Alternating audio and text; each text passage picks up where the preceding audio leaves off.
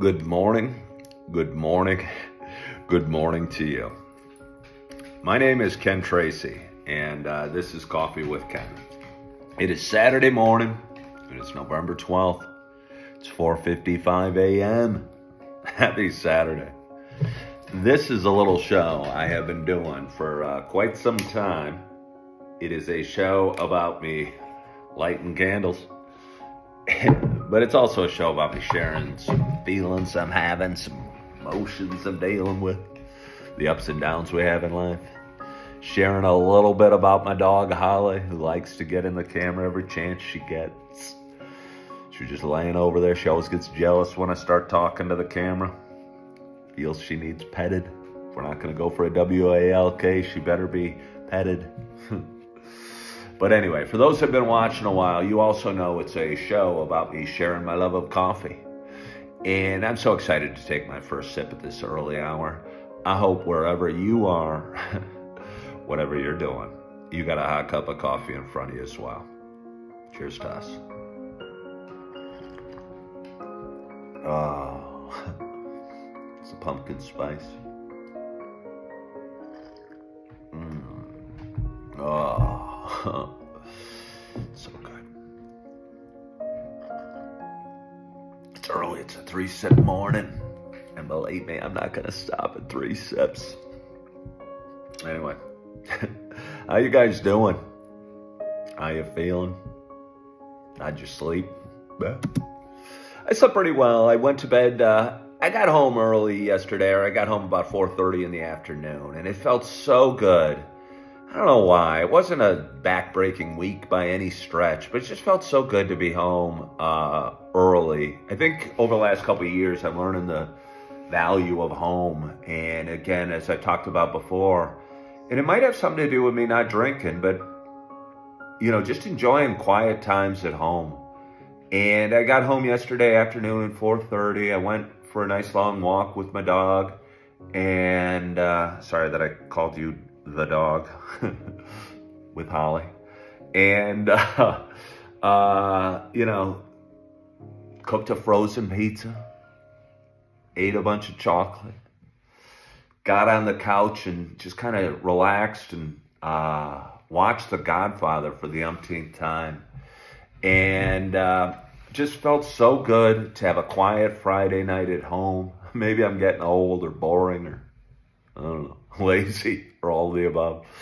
But it just felt so good to unwind, and fell asleep. I don't even know what time, 8:30 or something, right before the scene where they're christening the baby and all the bad guys, all the other bad guys are getting killed. It's a funny scene to fall asleep during, but I did. Woke up a little while later, and Godfather 2 was playing on TV. Didn't watch that. So anyway, got up really early this morning, woke up at 3:15, was not, you know, sure what to do. I think I need to start staying up a little later, because I'll tell you what, Saturday morning at 3:15, there's not a heck of a lot going on. So here I am in front of you. I actually considered not doing, I was feeling kind of blue, to be honest with you, laying in bed going, what's going on? What should I do? Then, I don't know, thought of things I'm grateful for, and one of them was coffee, and one foot led to another, and I was in my kitchen, just letting out Holly. I was brushing my teeth, I was feeding Holly, doing my yoga, popping up my computer here, putting my phone against it, pouring my cup of coffee, taking my first sip, and saying good morning to you. And again, I think that's the way life is sometimes. Sometimes we don't have the answers. We don't know why or what our next step should be, or, you know, what our 5th step should be at least. Hopefully we know what our next step should be. If we don't know what our next step should be, I think we're thinking too big. I think a lot of times, you know, I'll get frustrated and go, crap, I got something to do next week. What should I do? Or my girls are going to be off to college in a couple of years. How am I going to pay for college, or what have you? And I think sometimes, again, we think too big and too long term. Or if we are struggling or are feeling anxious or are worried about the future, I think we need to shorten our time frame and really almost sometimes literally just think of my next step. oh, I'm going to go get a bowl of Raisin Bran, or, whoa, Holly just pushed the table. Or, we're going to do it from a different angle over here. Or, I don't know, I'm going to run the dishwasher, or I got to go to the washroom, or Holly and I are going to go for a walk. In other words, shorten our time frame and literally sometimes figure out what our next step should be, literally.